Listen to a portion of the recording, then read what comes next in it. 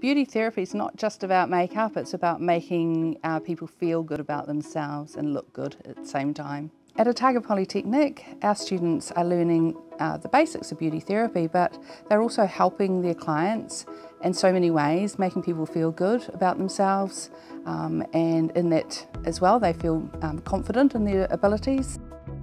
Studying beauty therapy is kind of looking at a person from a holistic point of view, coming up with a treatment plan to better things like skin, as well as little treatments like manicures, pedicures, waxing, all that kind of beauty treatments. We have all new training facilities and we also have good real-world experience through our beauty clinic. The small classes, they're usually around about 16 in a class. In the beginning we're learning techniques and we're working on each other. The students build a rapport with each other in the classroom. Most of our teaching is interactive. We also back it up with theory and we cater for different learning styles.